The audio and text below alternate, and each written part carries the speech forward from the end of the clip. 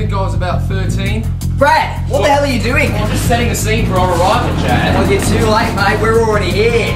Vail, Colorado, the third biggest ski town in North America. Can we make this a little less Wikipedia and a little more Wickedpedia? Alright. This is the true story of two ripper Australian legends and their crazy adventures in Colorado. Those legends go by many names. The press dubbed them the Dumb and Dumber Bandits. And the bumbling bank-robbing duo. But I only knew them by two.